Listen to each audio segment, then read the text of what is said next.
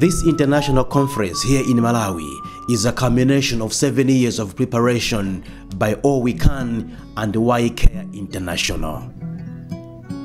This international conference has brought together their partners whose delegates come from various countries such as Ethiopia, India, Kenya, Liberia, Madagascar, Sierra Leone, South Africa, Uganda, United Kingdom, Zimbabwe, Jamaica, and the host, Malawi.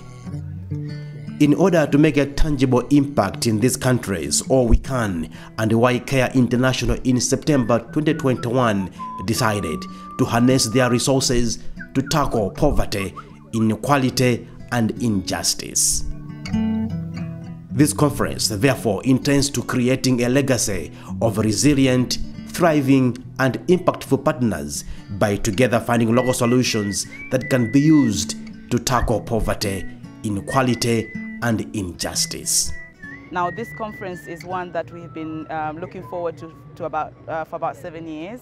The two organizations came together in a strategic partnership last year, and what we have done today is to bring a community of NGOs together from across Africa, but also beyond. As you know, we've got people coming from Antigua, from Bahamas, from India, and all across Africa.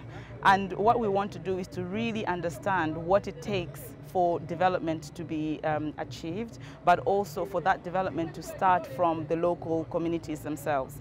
So we are looking at locally led development solutions. And this is why we have people like Dr. Zombe who came to speak, because it gives an example of what it means for a community member to themselves decide to be the transformation that they seek to achieve.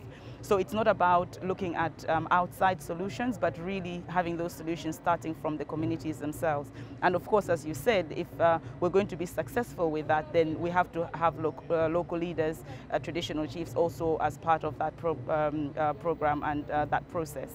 And so it's very, very important. In the UK, a lot of organizations like ourselves are starting to think about how development can change the whole process, the whole system of development, the whole system of aid can change to make sure that the transformation and the change that happens in communities is sustained and that communities are resilient. So you will have heard of Shift the Power movement. You would have heard of decolonizing aid. All of those things are concepts, and actually we are embodying as All We Can and Why Care International. And so we don't want to just have those conversations in the UK with other British NGOs, but we also want to make sure that our partners are part and parcel of that.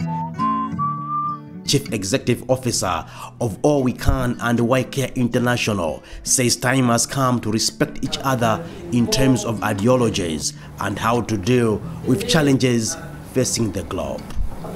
He observes that many were the times that solutions and ideas to solve situations in Africa or elsewhere were bred from other continents, making them fail to accomplish the mission. The important role that we play in seeing an end to poverty and injustice is not about us controlling the agenda. We don't see our partners around the world as people who are implementing our projects and our ideas. What we are looking for is people who we can get behind, whose visions and strategies we can support, and those people are the ones who are closest to the situations of poverty in global majority countries. It is those individuals who are the ones who understand what the solutions are, what the best innovations are to address situations of gender inequality or of poverty or of exploitation, of education, of livelihoods. And it's those people who, with those solutions and a little bit of support, can achieve the aspirations and truly improve the experience of individuals and communities around the globe. So our role is to get behind them, to add support where they need it. If some of that support may be technical support, some of that support may be financial, some of it may be solidarity. And whatever it is that's needed, we're driven by the local partner, we're led by the local partner, and we submit to their leadership in responding to those solutions. And I think that's a really important aspect that UK NGOs and international NGOs from around the globe really need to get behind this idea that actually for too long those with money and with power have been the ones that have been driving the agenda, have been dictating what the solutions are, and have been driving the implementations that are needed to address those situations and problems. And that has to end.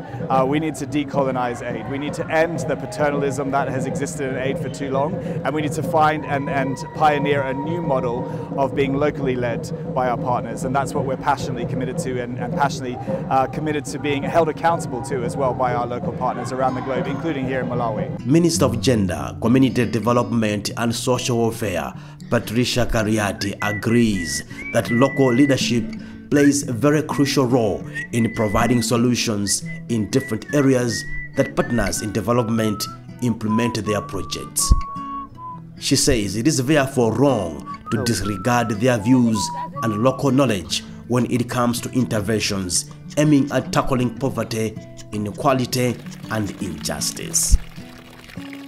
You know, at a local level, people, they listen very much to the chiefs, and they are the custodian of be it the tradition beliefs or tradition programs which they have at the local level. So when we involve the chiefs, they're the ones who are going to send the message to the people. That's why even when we are ending child marriages, but also the harmful cultural practices, we involved the chiefs, because we believe in that they're the ones that they have their custody, the subjects.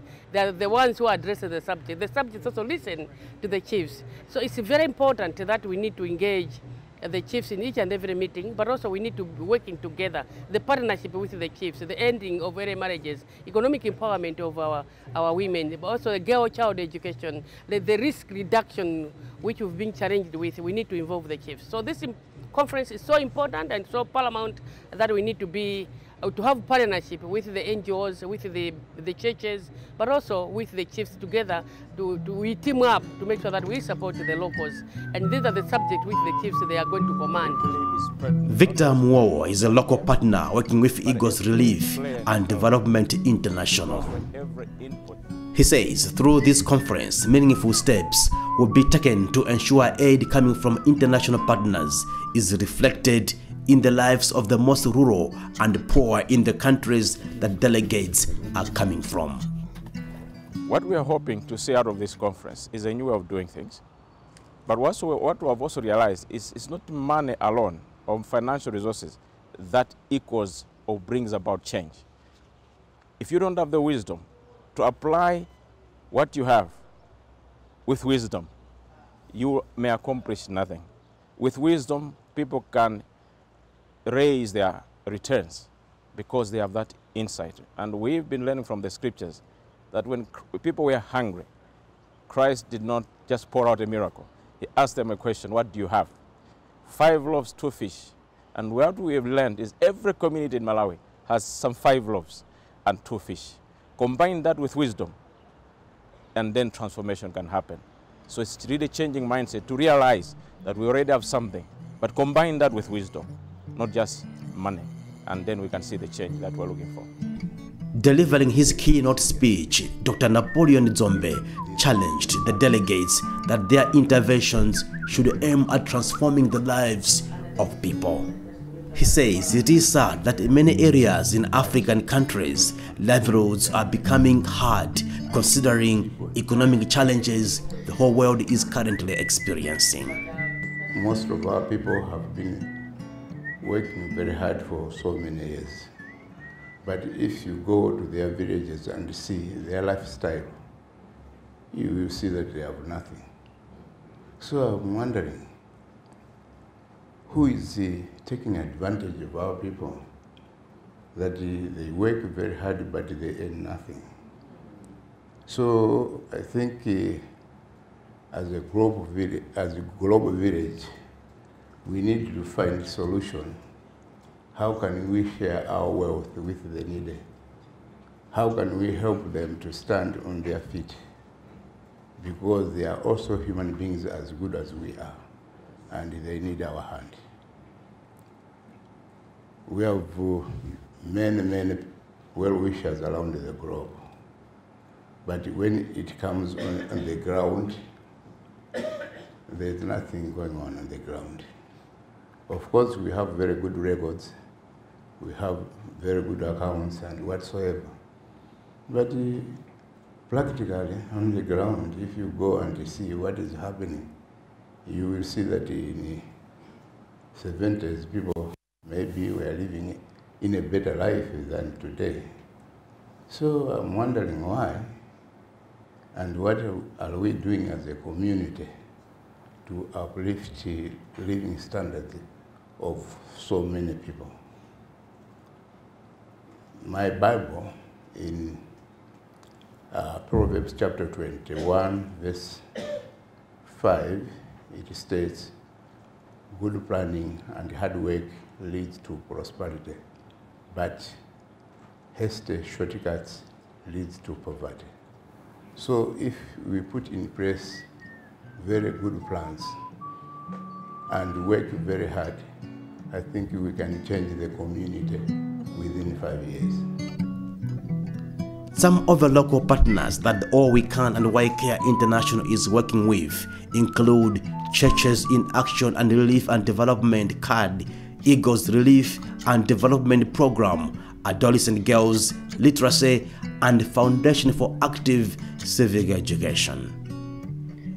These partners work with communities in districts of Chukwawa and Nsanje in the areas of poverty reduction, disaster risk management, and community empowerment.